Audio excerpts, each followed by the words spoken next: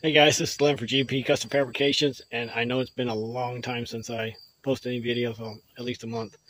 And I guess just mainly because I've been just really focused on trying to get the truck done. It's been taking longer. I've not had as much time to work on it as I had planned, but so a lot of stuff has been missed as far as what I've done. But I'll give you a quick overview.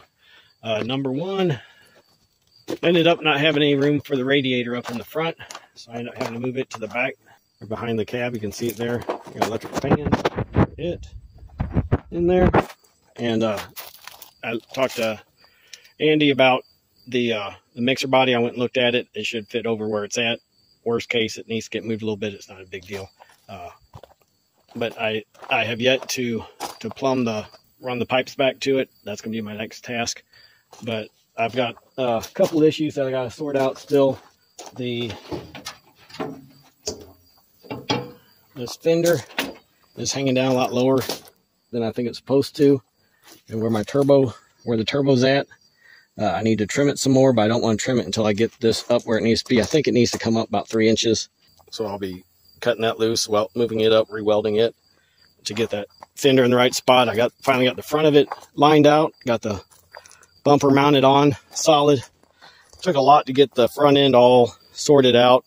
I have can't see it, up in there is the transmission cooler. I don't have a fan on it. Don't know if we're going to need one or not for what duty this truck's going to see. But yeah, there it is in there. You can see my intercooler delete pipe.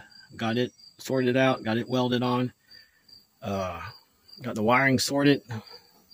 At least out here, everything's good to go. Brake booster looks good. All the steering looks good. I do have to, like I said, plumb to the radiator in the back, which means I'll be having to go into that and the one down below and run it back here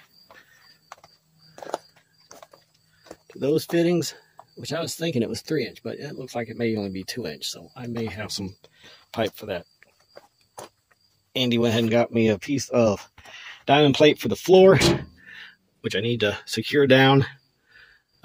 Left to do yet is clean up the wiring on the inside, secure the fuse block. Once I secure the fuse block, then sorting out the wires, rest of the wires will be easier. I need a clip. There's a clip that holds the master cylinder. I need to get that clip on there. Then I've got things like this panel right here needs to come out and be modified, welded up. Gas pedal, I've got it mounted, which it was part of that hanger thing, but it's too short. I'm going to have to come up with a longer throttle cable for it. I've got parking brake on and working. I need to wire over to the switch here for it. But yeah, let's see now if I turn it on. We got all of our check engine light, generator light. One issue I'm having right now is this is the fuel cutoff, and it's not opening up on its own. Let's see here.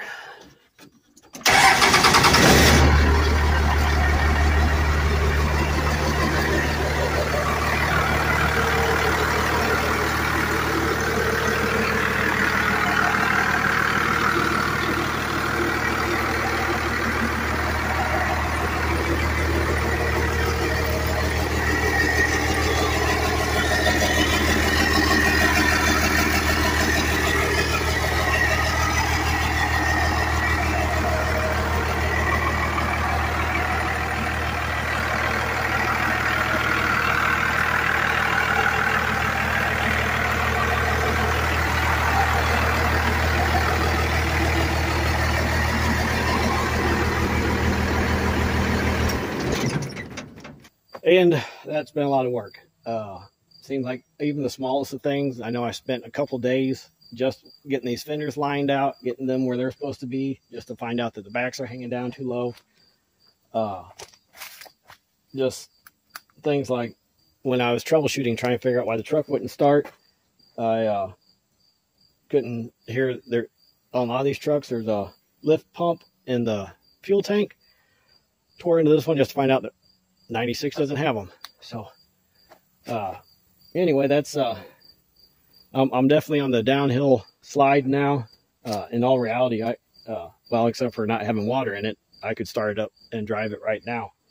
To the best of my knowledge, as far as I know, there's no reason why the transmission, which may be low on fluid, I got fluid for it, but there's no reason why it shouldn't go ahead and run. Oh, I got headlights to do yet, but I think that shouldn't be too bad. Once I figure out the system on it, I already have a junction here that comes from the wires that were going out to all the locations. So I should be able to go off of it to run everything out here and troubleshoot it from there. One issue I have to sort out is the switch itself. I had cut it. I wasn't planning on using it at first, so I had cut the wires on it, and then realized that I probably shouldn't have done that, because for the dash lights, and I didn't know blinkers, what else went through it. I have to go back, find all the wires that go to everything, and hook it back up. Been working, I would say it's been just over a month since we moved the cab over here, and I've probably not got in a full week of work on it, or maybe right at a week's worth. I had a whole list of stuff. Let's see. On the video that was never played, I had made up this list. Okay, starting at top, we still need to do that. 2, we still need. 3, it's done. 4, remove running boards and mount running boards. Now I have to, I still have to do those again. Front fender supports, done. Clean up and paint firewall and support panel. That was this piece back in here. Got it done. Run cables to battery box. Have that done. In cab platform covers. Not sure I'm even going to mess with that one. That is for these right here. Not a critical thing, just something cosmetically Andy might want to deal with in the future. Remove preheat tube from intake. That is done. Sourced intake coupler, did that.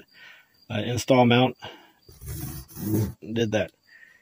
Okay, so it was a pretty good dent in it, but now that wasn't everything, and I knew it wouldn't be. So we're gonna go down here and add headlights.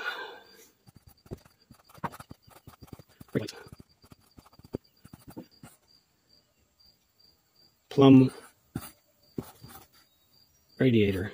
This is going to be a big one, and I need to come up with an air intake for the turbo air filter. I'm going to look at the wipers, and these are some that Andy had said wasn't critical that we got it done. It's just something I'd like to get done. Which those are probably 6 volt, so we'll have to see what it takes to get that to convert. The electric fan, I've got it wired up, but I don't have it wired to the I need to do rad fan. Rad fan switches. I'm gonna have one switch on the dash. Oh, switches. And then the thermostat controlled one. And I'm not sure where I'm going to place it at yet. I don't like having them on the engine, just because when you shut them off, the engine heat can keep them going even though the water's not circulating anymore. So I'd rather have it closer, to the radiator. But I'm not sure where I'd even tap in at. Oh, another thing is the heater hose, cap heater hoses. Heater hoses. Oh, he's got seat covers put on it.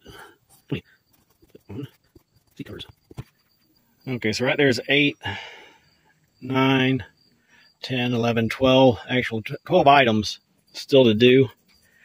And I'm sure I'm forgetting something. Yeah, in-cab wiring is going to entail a lot of cleaning up in there too. Brake lights will include mount tail lights. So that's going to be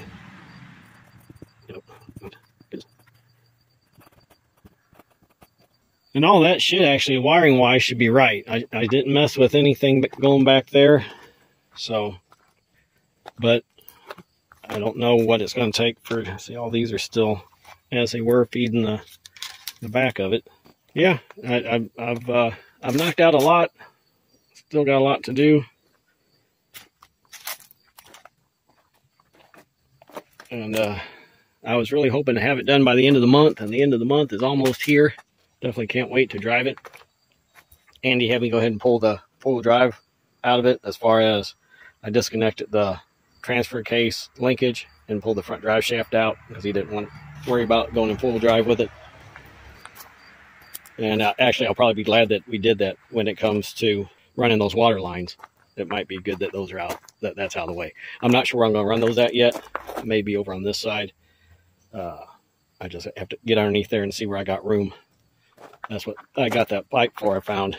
That was mainly just so I could stick it up in there and see. I plan on having some exhaust pipe bent up for it. And if I can plan it out good enough to just give my exhaust guy a list of measurements and bends and angles, and he can give me a piece of pipe back, or a couple pieces on each side that I can just clamp together, that would be awesome. I'm hoping the aluminized pipe will hold up to antifreeze. Oh, I have to redo these. Those need drilled out, so those covers can go back on these on the sides like that. You know, it's not a critical thing, but it'll probably be an hour job doing it. I need to get all the wiring ran on the parking lights, the headlights, and the blinkers. Get all them ran up to the junction block, and then I'll sort them out on the inside. Make sure everything's going where it should. And I need to put, he's got a historical plate to go right back there on the bumper when everything's said and done before we take it back out. But that's how it's looking. Last I heard, he's still looking for some 20-inch rims, aluminum wheels that will fit on this. The 8 lug, he doesn't want to use adapters, but he wants to run taller tires on it so it doesn't look goofy like that. And so we'll see. I just want to take a minute. I'm not going to do a scripture at the end of this video. I want to share an experience with y'all. There's a local to us, is still a couple hours away, but Encounter Ministries has become a big part of our life. In fact, Patty is volunteering / working at their campground on Lake of the Ozarks. I went down there some this summer during my vacation, spent a week there helping out instead of here working on the truck. But you know, it's something I enjoyed doing.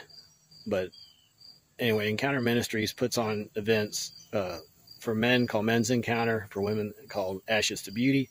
And then at the end of the year, in November, I guess, they have I Still Do, which is for couples, for married couples. And just their approach is non-denominational, but it's biblically based. And it's all based on testimony and the strength in testimonies, and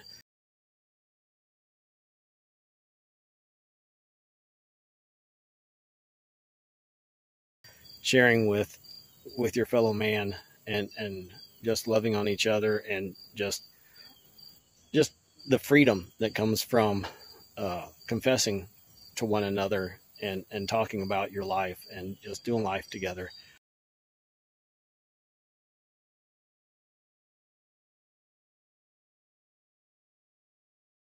And they also, after you attend the Men's Encounter or the Ashes to Beauty, they have local, what they call post, that you can attend weekly post meetings, which are kind of like a Bible study / small group.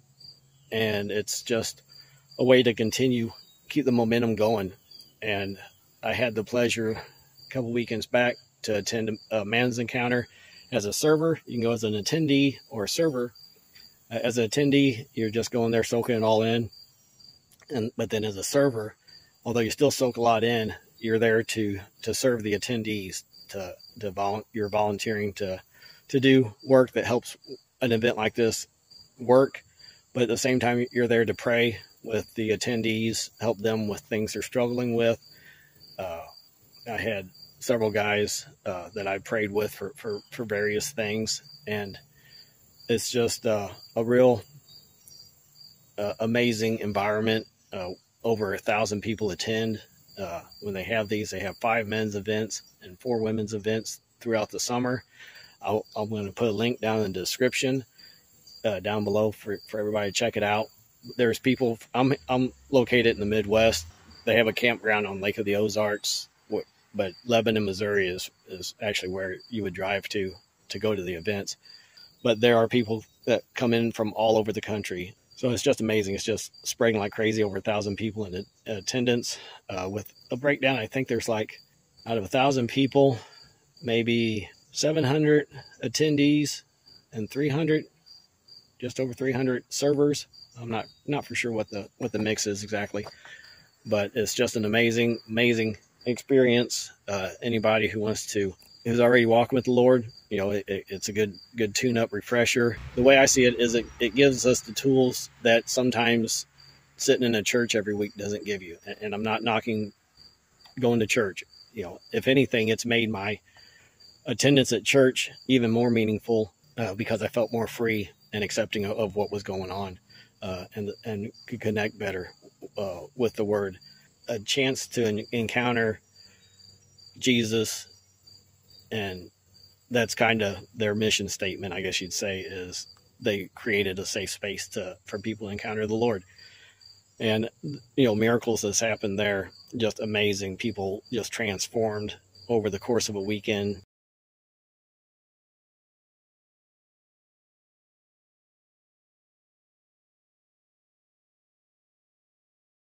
People who have been harboring things their whole lives, learning to let it go, and the freedom that comes from forgiveness of others and forgiveness of yourself. And it's just an amazing place. And I just encourage everybody to check it out. If you're new to church, if you've been going your whole life, if you feel like you've just been checking boxes and showing up, or if you've been studying the Word and you just really want an experience to take it to another level, I highly recommend it. So go ahead and check that out. It's down in the description down below. There's a link to their website. Yes, Encounter Ministries. I just can't say enough good things about it. Check it out, and I'm going to wrap it up here. So this is Glenn for G&P Custom Fabrications, living the dream till the freaking phone rings. Thanks for watching.